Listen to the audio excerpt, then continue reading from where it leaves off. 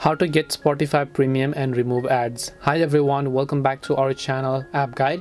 In today's video I'll guide you on how you can get Spotify Premium and remove the ads, so just make sure to watch the video till the end. So basically in my case, if I open the Spotify app, I already have Premium, but if you don't have Premium, you'll find the Premium icon from the bottom right of the screen. Now in case you don't have Premium, to upgrade to it, just open up your browser. For iPhone users especially, you will not be able to upgrade from app, so just open up your browser and then go to spotify.com, and then once you go to spotify.com, if you want to log into your free account, you can do that, or if you want to create a new account, you can do that. And then after that, for this case, I'm just going to first of all log out of my current account.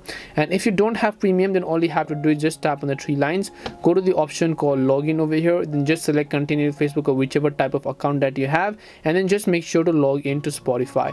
Once you log into Spotify, you can just tap on the Premium tab by tapping on the icon, and over here you can just select view plan, so you can select get started, and once you select the option called get started, you will be able to simply use Spotify Premium after choosing the payment method such as your debit card or credit card or so on.